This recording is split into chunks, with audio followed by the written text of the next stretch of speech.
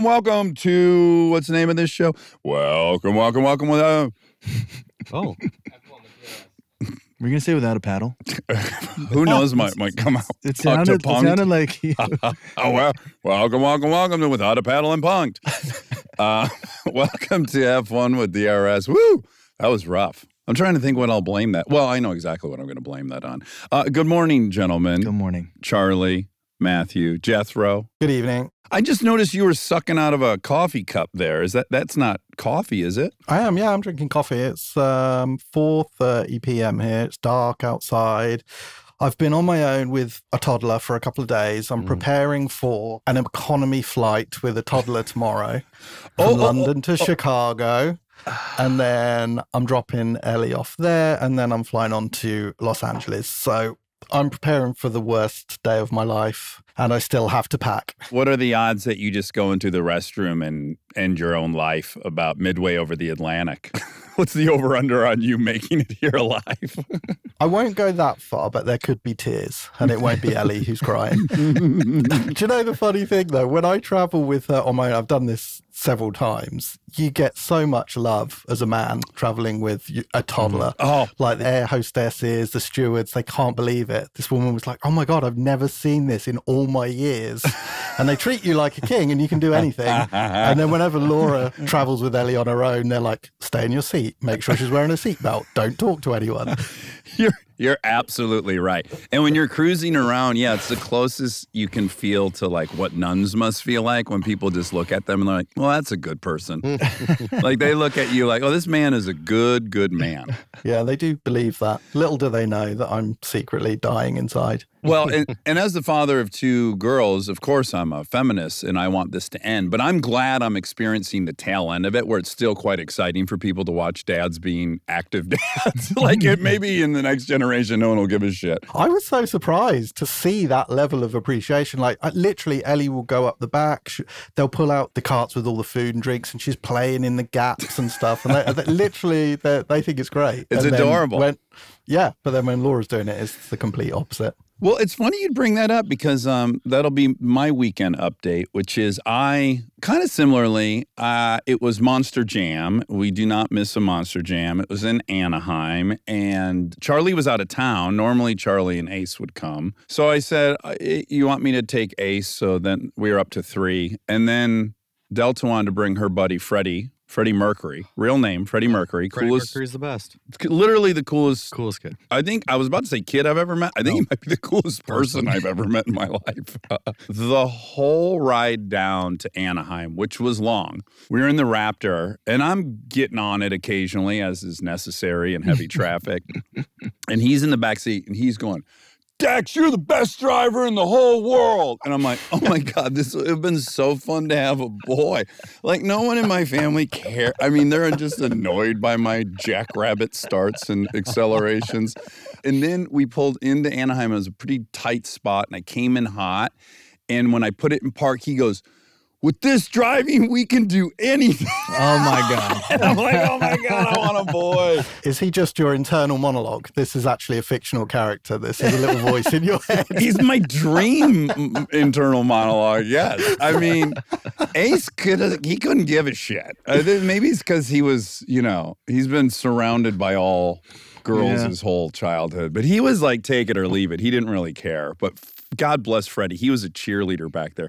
But anyways, all that to summarize, the fact that I was one person with these 4 kids, similar thing. Everywhere we walked in the stadium, like women were like, look at this. That same thing. And it was a beatdown. It was a 6-hour ordeal from door to door. But the glory of being seen as a good person the whole time was worth the squeeze. Almost worth the financial and general pain of having children, just to feel that momentary superhero status. Those slivers of joy. I love your negativity today. It's incredible. I'm so tired. You can drink a coffee at 4 p.m. and then hit the rack? I will drink coffee up until 9 p.m. And then what are you going to bed after that? 10:30. 10:30, Okay. 11. I can still do it. I normally have my last coffee at 8:30, I'd say. But I will occasionally, if I'm in Italy, I might occasionally do the Italian thing of having an espresso at like 11 o'clock after food, just because it feels the right thing to do. Wow. I'm kind of the same. I know. I'm not being crazy. I think I would dedicate a pinky for that. Like if you offered me the trade, cut off one of my pinkies, but I can drink coffee up till 9 and then go to sleep like a hibernating bear. Yeah. I would take that. It's great. I mean, because in the day, I want to drink cold brew all day because it's Right. hot and nice Yeah. into the late afternoon. And then at night, I love just, an espresso, a cappuccino at night. It's great. Crawl into bed with a nice hot Mhm. mug of coffee. Mm-hmm. So when's your last coffee, Dax? This is it right here. Virtually, no, I can't go past 2. And 2's not even really right, but I so often interview people at 2, and then I give myself this excuse that I'm allowed to do anything because it's work. But on a Saturday, I got to shut it down by noon, I think. So last night, which is probably why I couldn't remember the name of our show, I woke up at 2 a.m. I'd gone to bed early. I went to bed at like 9. Woke up at 2 a.m., put my book on tape back on, Elon Musk, the Walter Isaacson book. Can't recommend it enough. It's wonderful. I'm anticipating I'll listen to 15 minutes of it, set the timer for an hour, I'm laying there, hear it go off. I'm like, oh, shit, now it's 3. Do we fire this back up or do we try it now without the book? I've decided the book's too interesting. That's what's happening. So I go without the book for another hour and 45. Oh. Oh, boy. Now it's 4:45 and I go, You just got to get up. who at are that you point. kidding? Yeah. You get up, right? At least you could do something productive with this. So I get up, I go to the other room and I get a coffee made. I do my meditation and I'm about to journal. I was like, maybe I could fall back asleep. So I laid it back down and I did. I got in like an hour and 30. Okay. But it was a mismatch, hodgepodge, scattywampus, torturous night of slumber.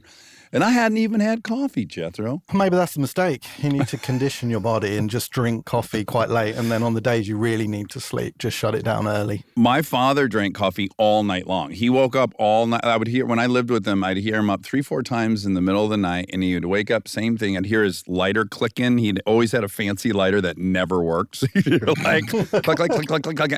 And then he had one that was battery powered. You'd hear that. And then you'd hear him walk into the kitchen, grab ice cold coffee that had been sitting in the carafe, pour himself a cup, drink that, have a cigarette, then go back to bed for another hour and 45 and then do that 3 times. I think he had told himself he was like you guys, but he wasn't. The evidence would suggest otherwise. I very rarely see people smoke cigarettes in the US. I knew this Italian guy, really nice guy, really fast name, Luca Venturi. He used to work for Pagani as a PR guy for like beautiful supercars and stuff. But he moved to San Francisco area and smoked because he's Italian. And I think he may have left the country just because he couldn't handle the attitude to cigarettes anymore. Jethro, you'll love this story. You're the only one here that doesn't know it. But a friend of ours was driving in the car with his 3 daughters, and Michael Jackson came on the radio. And somehow, Michael Jackson, what happened when he died, blah, blah, blah. Somehow he stupidly said, and then he did something really terrible. But I don't know if I should say what he did. And they're like, what'd he do? And our friend was like, it's just too terrible to talk about right now. And the one daughter goes, did he smoke cigarettes? Like if that doesn't tell you what the attitude in LA is about smoking. The most abhorrent thing she could think. Can't talk about. Most egregious thing guilty you of could have ever done. was smoking cigarettes. And he goes, no. And then and she goes, did he show someone his penis? And he goes, yeah, kind of like that's kind of what. That's